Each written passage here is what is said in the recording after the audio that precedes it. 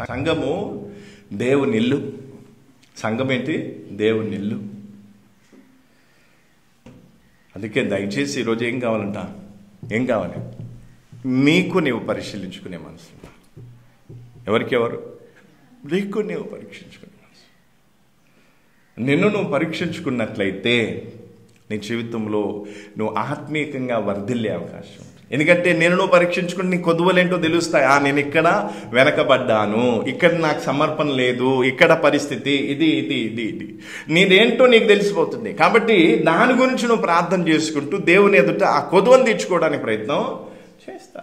వేరే వాళ్ళని చూసే సమయం నీకు ఉండదు, వేరే వాళ్ళ గురించి మాట్లాడే సమయం నీకు ఉండదు. కానీ ఇప్పుడేముంది? అందుకే ప్రేమ దోర్మిటి ఇవన్నీ కూడా, ఈ సిద్ధాంతాలన్నీ కూడా మారాలి. సంఘములో ఉద్యోగం రావాలంటే ఏం కావాలి? ఎవరికి వారే చూసుకోవాలి. వేషధారులు ఉండకూడదు, కపటులు ఉండకూడదు. పైకి మాత్రం భయము భక్తి అన్నట్టుగా ఉంటారు, కానీ లోపట అది అలాంటి మనస్తత్వం కలిగిన వారిని ఏం చేయడానికి లేదు, అనుమతి అంటే వారిని విడిచిపెట్టడానికి లేదు. అందుకే దయచేసి ఈరోజు నేను ఎందుకు ఈ విషయాన్ని చెప్తున్నా, నిన్ను నువ్వు పరిశీలించుకుంటే ఆత్మీయంగా వర్ధిల్లగలుగుతా. వాక్యం చెప్పేటప్పుడు ఆ వాక్యం ద్వారా నిన్ను నువ్వు చూసుకోవాలా.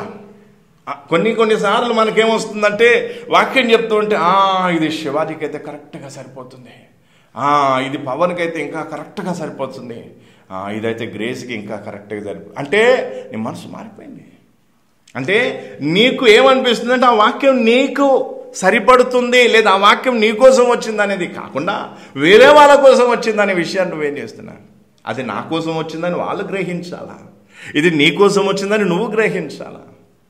ఎవరికి వాళ్ళు వాక్యాన్ని గ్రహించగలిగితే ఎవరి జీవితంలో వారి జీవితాల్లో ఏమొస్తుంది? ఒక పరివర్తన అనేది వస్తుంది, ఒక మార్పు అనేది వస్తుంది.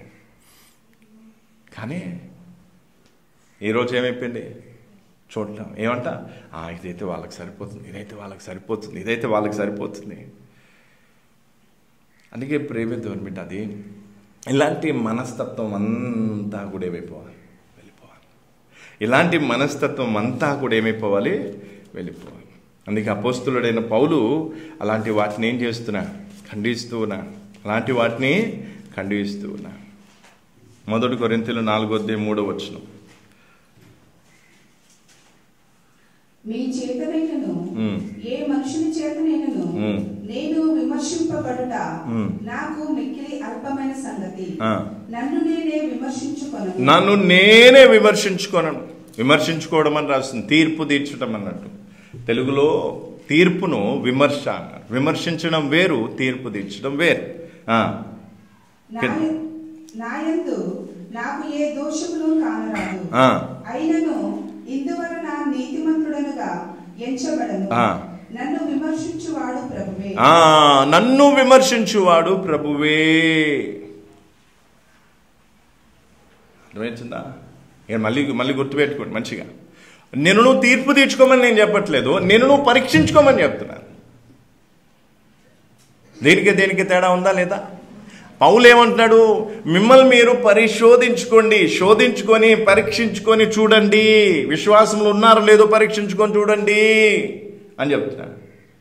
అట్ ది సేమ్ టైంలో మళ్ళీ ఇంకో వచనాన్ని చూస్తే ఏమంటున్నాడు? నన్ను నేనే ఏం చేయను? విమర్శించుకోను, అంటే తీర్పు తీర్చుకోను. తీర్పు తీర్చుకోవడంలో పరీక్షించుకోవడంలో చాలా తేడా ఉంది. పరీక్షించడం అంటే, శోధించడం అంటే ఇక్కడ ఏం తక్కువ ఉంది, ఇక్కడ ఏం కొదువు ఉంది, ఆ కొదువను గుర్తించి ఆ కొదువను దేవుని ఎదుట పెట్టడం. తీర్పు తీర్చడం అంటే అర్థం ఏంటి? డైరెక్ట్గా ఇంక అయిపోయింది, ఆ కొదువలు భర్తీ చేసే పని ఉంటుంది. డైరెక్ట్గా ఏముంటుంది? శిక్ష. అంటే తీర్పు తీరుస్తున్నామంటే ఈ వ్యక్తి ఏమంట? శిక్షకు అర్హమైన వ్యక్తి. శిక్షకు అర్హమైన వ్యక్తి. అర్థమవుతుందా?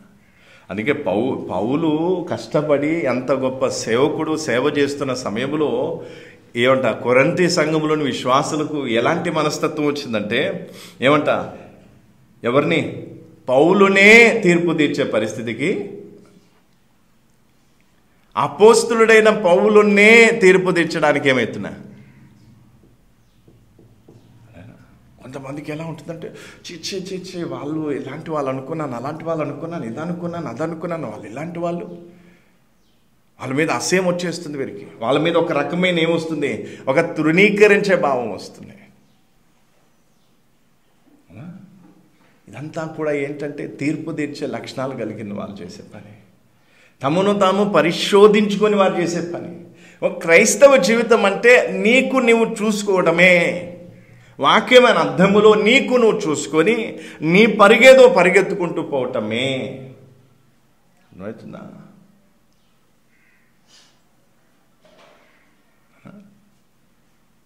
కానీ ఈరోజు చాలామంది అట్లా లేదు. క్రైస్తవ జీవితంలో ఎవరిని కూడా పొత్తు పెట్టుకుంటా భార్య పిల్లల్ని వీళ్ళని అందరినీ పెట్టేసుకుని ఏమంటాం, మేమంతా ఉండాలి, మేమంతా. సరే, మంచిదే, ప్రార్థన చేయి. కానీ వారు సరిగా లేనంత మాత్రం నువ్వు ఏం చేయడానికి లేదు. వాళ్ళని చులకన చేసుకోవద్దు, నీ ఆత్మీయ జీవితాన్ని కూడా ఏం చేసుకోవద్దు, పాడు చేసుకోవద్దు. అందుకే ఇక్కడే ఉంటా, మీ చేతనైనా ఏ మనుషుని చేతనైనను నేను తీర్పు తీర్చబడుతా ఏం కాదు, మిక్కిలి అల్పమైన సంగతి నాకు నేనే తీర్పు తీర్చుకోనంట. ఇంకేమంట, నా యందు నాకు ఏ దోషము కానరాదు. అర్థమవుతుందా? మంచిగా అర్థమవుతుందా? ఇప్పుడు చూడండి, ఇప్పుడు నేనున్నాను, నన్ను నేను తీర్పు తీర్చుకొని నేనేమంటానంటే నేను నీతిమంతున్నే. ఇప్పుడు నేను తీర్పు తీర్చుకొని నేను నీతిమంతునిగా, యథార్థపరునిగా, నేనేదో మంచి వ్యక్తిగా అనుకుంటే అప్పుడు వేరే వాళ్ళని పరిశోధించడం. నేను బాగానే ఉన్నాను కదా, ఇప్పుడు నేను చేయాల్సింది ఖాళీగా ఉన్నాను ఎందుకు, అందుకే ఏం చేద్దాం, వేరే వాళ్ళని పరిశోధించుకో, వేరే వాళ్ళను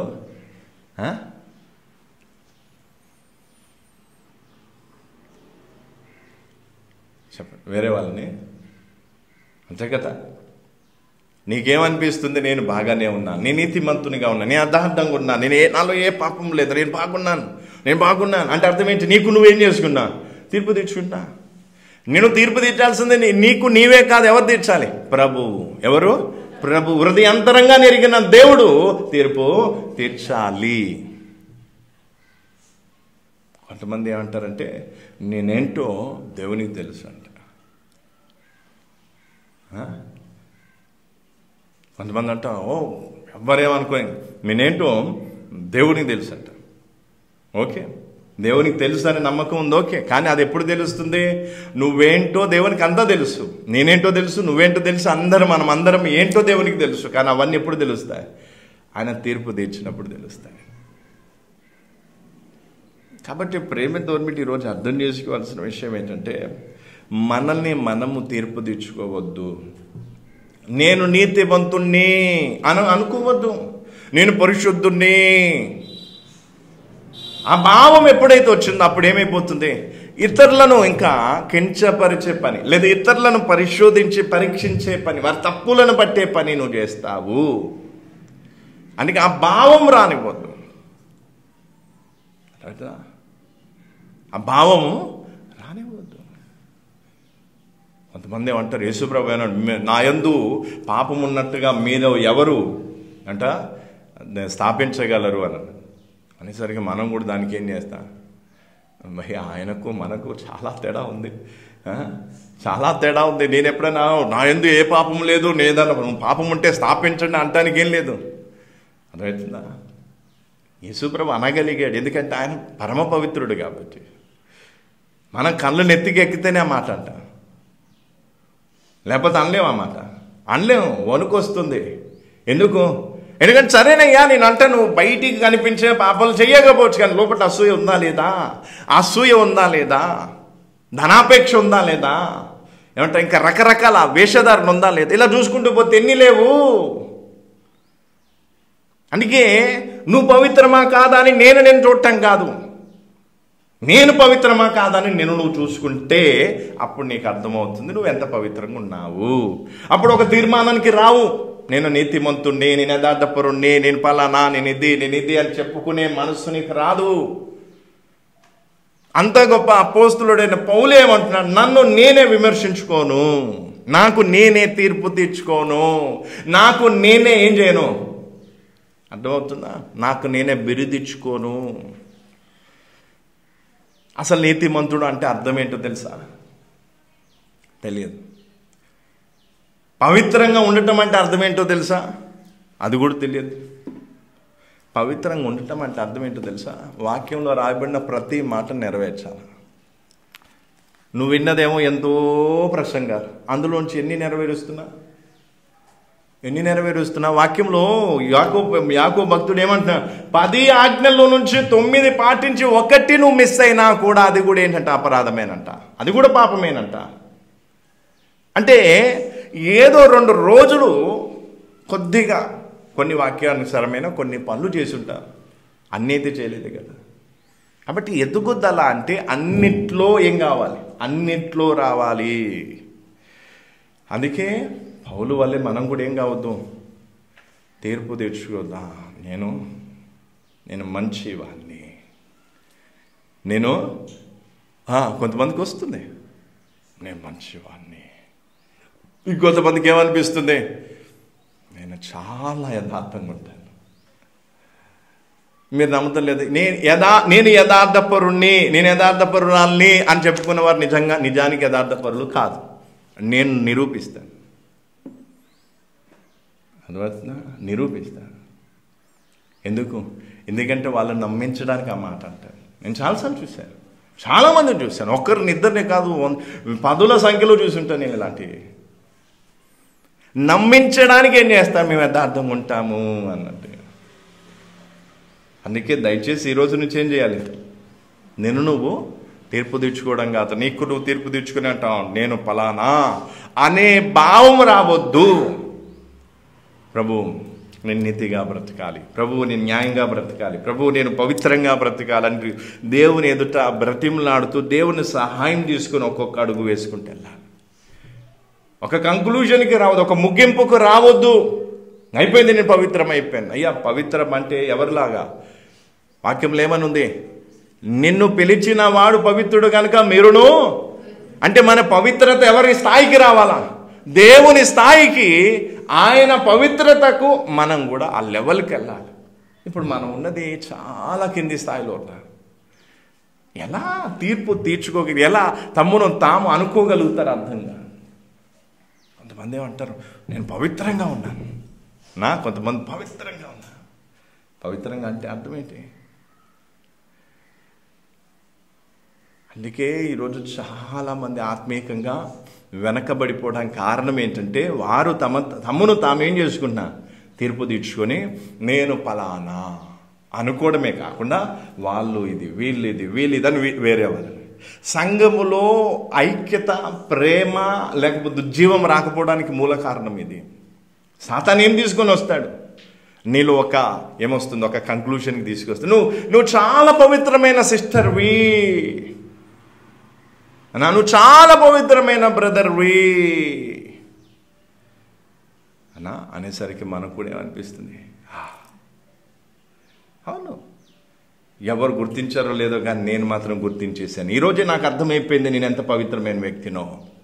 ఎవరు అర్థం చేయించారు? వచ్చి సాతాను నీ ఇంటికి వచ్చి, నీ దగ్గరికి వచ్చి నీకు బాగా నూరిపోసి ఏం చేశాడు? నువ్వు పవిత్రమైన వ్యక్తివి అనా. కానీ అబద్ధాలు ఎందుకు ఆడుతున్నా అంటే ఏం కాదులేండి, అది 1, 2 చల్తా నడుస్తుంది, ఏం కాదు, దానికేం కాదు అంటూ ఏం చేస్తా. అందుకే సాతాను మీలో ఏం తీసుకొని రావాలని చూస్తున్నా? ఒక ముగింపు. అంటే నేను నీతిమంతుని, నేను పవిత్రమైన వ్యక్తిని, నేను పవిత్రులు ఎప్పుడు కూడా నేను పవిత్రులమని ఏం చేయను, డప్పు కొట్టుకునే పరిస్థితి. వాళ్ళ క్రియలను బట్టి తెలుస్తుంది, వారి మాటలను బట్టి, వారి నడవడిని బట్టి తెలుస్తుంది వాళ్ళు పవిత్రులా కాదా. వారు ప్రభు యేసుక్రీస్తుని నమ్ముకొని విశ్వాసంతో ఆయనను వెంబడిస్తున్నారా లేదా అనేది వారి జీవిత విధానం చెప్తుంది. డప్పు కొట్టుకోవాల్సిన అవసరం, నేను పవిత్రమైన వ్యక్తిని, నేను నీతిమంతుడిని, నేను ఫలానా, నేను ఇది అని చెప్పుకోవాల్సిన అవసరం ఉండదు, రాదు.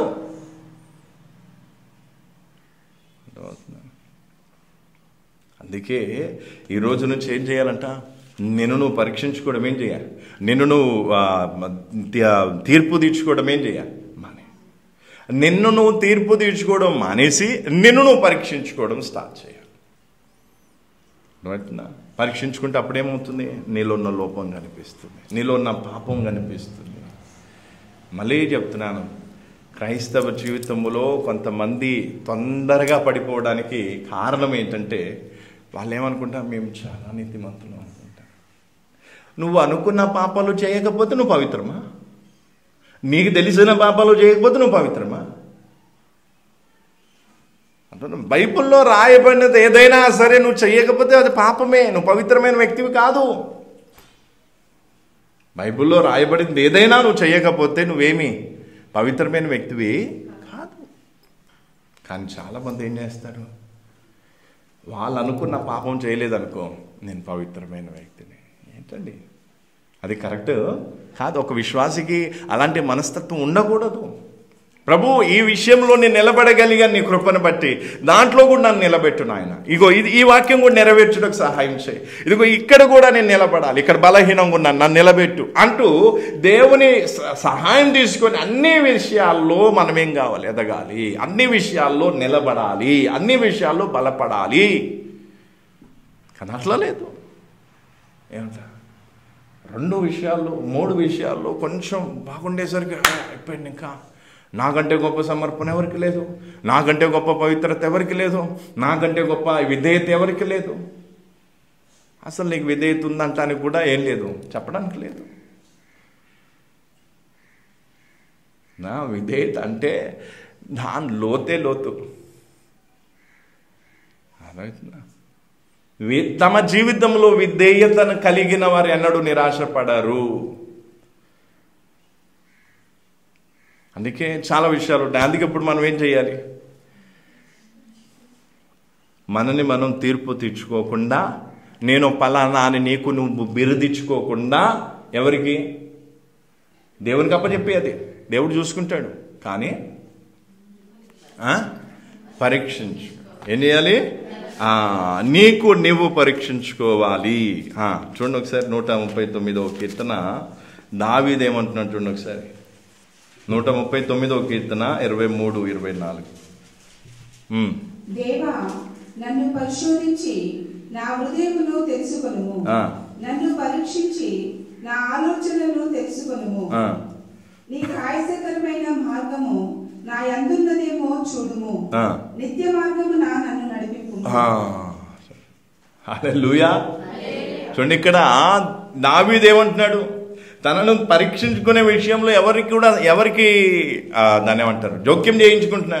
దేవుడు అన్న, ప్రభు నేనేమై ఉన్నానో నాకంటే ఎక్కువ నీకు తెలుసు, కాబట్టి నాయన నన్ను బాగా పరీక్షించు, లేదా నన్ను నేను పరీక్షించుకోవడానికి సహాయం చేయి. నీకు ఆయాసకరమైనది ఏదైనా ఉంటే దాన్ని నేనేం చేయాలి? తీసేసుకోవాలి. నీకు ఏమంటా హేయమైంది ఏదైనా ఉంటే తీసేయాలి.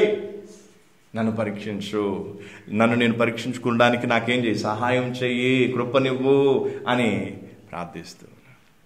అందుకే ఈరోజు ప్రతి ఒక్కరు కూడా మళ్ళీ చెప్తున్నా, మాటికి చెప్తున్నా, క్రైస్తవ జీవితం లోతులోకి వెళ్ళాలంటే ఇలాంటి మనస్తత్వం ఉండాలి. ఈ మనస్సు లేకపోతే నువ్వు క్రైస్తవ జీవితంలో లోతులోకి వెళ్ళలేవు.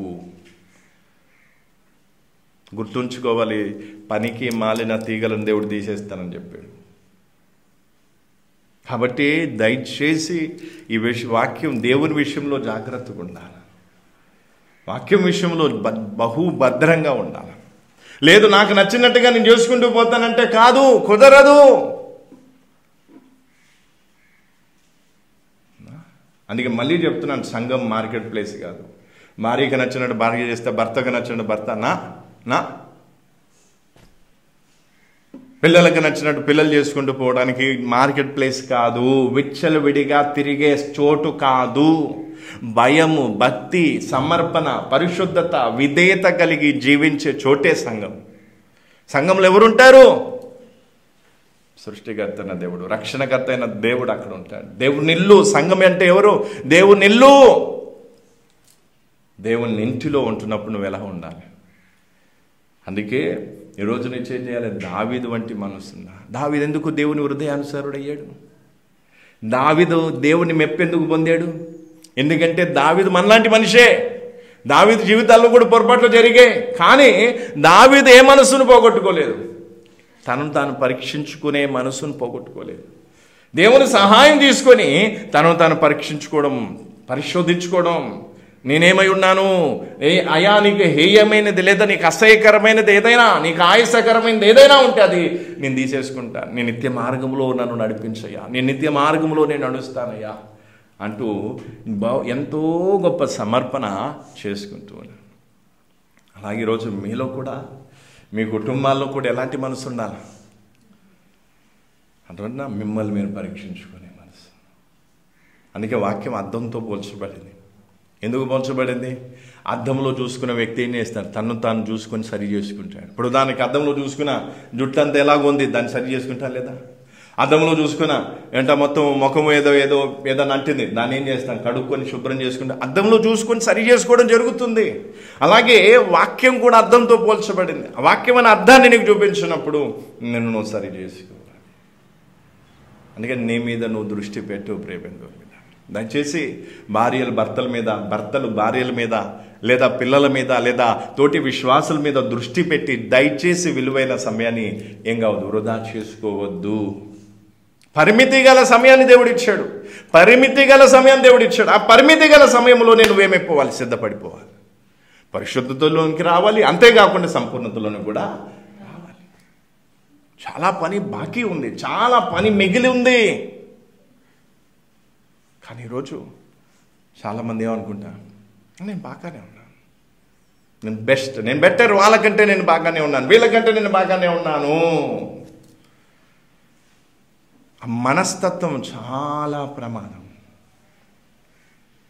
చాలా ప్రమాదం. అలా అవుతుందా?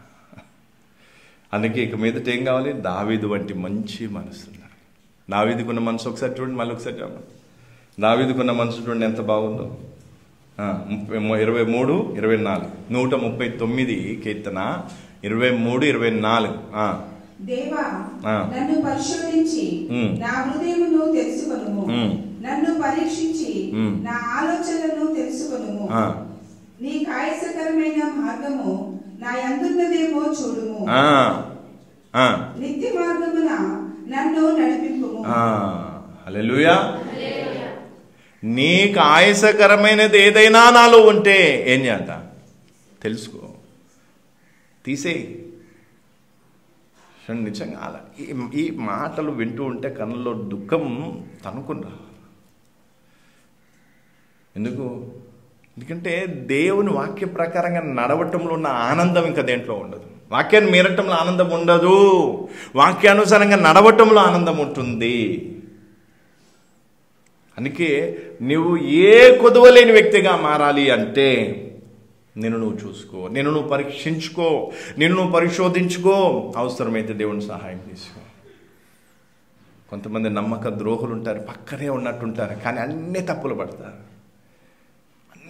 పడతారు. నిజంగా మనం ఒకవేళ పాత నిబంధన కాలంలో ఉంటే మొదటి రాయి నేనే విసిరేవాడిని అలాంటి వాళ్ళ మీద. మొదటి రాయి నేనే విసిరే, ఎందుకంటే అలాంటి నీచులను రాళ్లతో చంపమని వాక్యంలో రాస్తుంది. ఉందా లేదా? లేని వార్తలు పుట్టేయడం, లేకపోతే మిగతా అంట ఇది చేయటం, నేరాలు మోపడం, అది చేయడం, ఇవన్నీ కూడా బైబిల్లో రాస్తున్నాయి ధర్మశాస్త్రం. అలాంటి వారిని రాళ్ళతో కొట్టి చంపాలి. అలాంటి వారిని ఏం చేయాలి? నమ్మక ద్రోహం. నిన్ను నమ్మినప్పుడు నువ్వు నమ్మకంగా ఉండాలి. ఏ విషయంలోనైనా నువ్వేం కావాలి? నమ్మకంగా ఉండాలి. సరే, వాళ్ళతో ఏదన్నా పొరపాటు జరిగినప్పుడు నువ్వేం చేయాలి? వీలైతే నీకు చాతనైతే ప్రార్థించాలి, కానీ పుకారు చేయొద్దు. కానీ చాలామంది ఏం చేస్తారు? అలా చేయరు. ఏం చేస్తారు? వీళ్ళు ఏం కాదులే, మనోళ్ళే కదా అన్నట్టుగా వాళ్ళు ఏం చేస్తారు? వీళ్ళు అంతా ఇక సిఐడి టైప్లో ఏమంటారు, చూసి అన్నీ పరీక్షించి అది చేసి ఇది చేసి అన్నీ చేసి ఏం చేస్తారు? ఇంక అందులో ఏవో తీసి మొత్తానికి ఏదో ఒక చిత్రీకరణ చేస్తారు ఒక విషయాన్ని. అందుకే ప్రేమితోని పెట్టి ఈ రోజు నుంచి మనందరం కూడా ఏం కావాలి?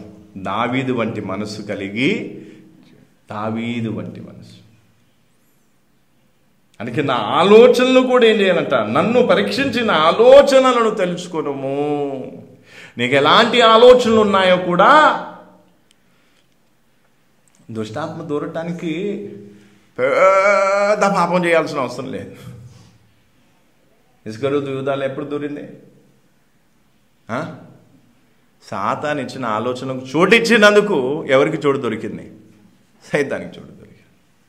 కొంతమంది ఏమనుకుంటానంటే, నేను చాలా పెద్ద పాపాలు చేస్తే అప్పుడు సైతాన్ నా దగ్గరకు వస్తాడు. సాతాను తెచ్చిన ఆలోచనకు చోటిస్తే కూడా సాతాను నీలో దూరే అవకాశము ఉందా? ఒకసారి చూపిస్తాను. నేను అంతకుముందు కూడా చాలాసార్లు ఆలోచనల గురించి చెప్పాను. ఆయన కూడా కొంతమందికి గుర్తుకు లేదేమో. ఒకసారి యోహాను సువార్త 13వ అధ్యాయము, యోహాను సువార్త 13వ అధ్యాయం 2వ వచనం. వారు భోజనము చేయుచుండగా ఆయనను అప్పగింపవలెనని సీమోను కుమారుడగు ఇస్కరియోతు యూదా హృదయములో అపవాది ఇంతకు ముందు ఆలోచన పుట్టించి ఉండెను. ఇంతకు ముందు ఆలోచన పుట్టించి ఉండేను. అది ఇప్పుడు పుట్టిన ఆలోచన కాదు, అంతకు ముందే పుట్టింది. ఆ ఆలోచనను ఈయనేం చేశాడు? ఆ ఆలోచనను ఖండించడానికి బదులు ఆలోచన పెట్టుకున్నాడు. ఆలోచన పెట్టుకొని దాని ప్రకారం ఏం చేశాడు చూడండి ఒకసారి. మత్తయి సువార్త 26వ అధ్యాయం, మత్తయి సువార్త 26వ అధ్యాయం 14-15 వచ్చిన 14-15-16. మత్తయి సువార్త 26వ అధ్యాయము 14-15-16 వచ్చిన. అప్పుడు 12 మందిలో ఒకడు ఇస్కరియోతు యూదా ప్రధాన యాజకుల యొద్దకు వెళ్ళి, నేను ఆయనను మీకు అప్పగించిన ఎడల నాకేమి ఇత్తురని వారిని అడిగాను. అందుకు వారు 30 వెండి నాణెములు తూచి వానికి ఇచ్చిరి. అప్పగించక ముందే ఇచ్చేశారు. వాడప్పటి నుండి ఆయనను అప్పగించుటకు తగిన సమయము కనిపెట్టు. చూడండి, అంతకు ముందే అపవాదైన సాతాను ఆలోచన పుట్టించాడు. ఎవరిని అప్పగించాలి? ప్రభు అయిన యేసుక్రీస్తుని ఏం చేయాలి? రాసుల పరిచయలకు అప్పగించాలి. ఆలోచన పుట్టించాడు. ఆలోచన పుట్టించినప్పుడు ఆ ఆలోచన మేరకు ఈయన ఏం చేశాడు? వెళ్ళిపోయి ఏం చేశాడు? నేను ఆయనను అప్పగిస్తే నాకేమిస్తాడు? ఒప్పందం అయిపోయింది. అయిపోయిన తర్వాత ఏమైపోయింది చూసా? అనా గెత్సెమనే తోటలోకి వెళ్ళక ముందే వీళ్ళు ఏం చేస్తున్నారు? పస్కా పండుగను ఆచరిస్తున్న సమయంలోనే ఆయన లోపల ఏం దొరికిపోయిందంట? సాతాను దొరికిపోయాడు. ఇస్కరియోతు యూదాలో ఎవరు దొరికిపోయారు? సాతాను దొరికిపోయాడు. అదే యోహాను సువార్త 13వ అధ్యాయంలో రాస్తుంది. సాతాను దూరిపోయి ఏం చేస్తున్నాడు? ఇప్పుడు తీసుకెళ్ళి ఏం చేస్తాడు? వీళ్ళందరూ గెత్సెమనే తోటకు వెళ్ళి ఆయన ప్రార్థన చేస్తూ ఉంటే పోయి ఎవరిని తీసుకొచ్చాడు? శాస్త్రులు, పరిచయులను, సైనికులను తీసుకొని వచ్చి ఏం చేస్తున్నాడు? అందుకే ఏం చేయాలంటే మన పరిశుద్ధత ఎంత హై లెవెల్లో ఉండాలని. అందుకే దావీదుకి తెలుసు ఆలోచనల వల్ల జరిగే నష్టమేంటో. నీకు ఇంకా తెలియటం లేదు. నువ్వు అనుకోవచ్చు ఈ ఆలోచన ఏం చేస్తుందిలే, ఆ ఆలోచన ఏం చేస్తుందిలే. ఆ ఆలోచనలు చిన్నగా బలపడ్డాయంటే ఆ ఆలోచనల మేరకు నువ్వు జీవించక తప్పదు. అవి చెడ్డ ఆలోచనలు అయితే చెడు చేయక తప్పదు. అవి నిన్ను బలవంతం పెడతాయి. అవి నిన్ను ఏం చేస్తాయి? ఈడ్చుకుపోతాయి. అందుకే ఆలోచనలు కూడా ఆలోచనలు కూడా ఏం చేయాలి? పరీక్షించాలి. ఆలోచనలు కరెక్ట్గా ఉన్నాయా లేదా? కొంతమందికి ఎలా ఉంటుందంటే, నేను ఆలోచించిందంతా కరెక్టే, నేను చేసిందంతా కరెక్టే. అందుకే పౌలు ఏమంటున్నాడు? నా యందు ఏ దోషము నాకు కానరాదు. అంతేనా?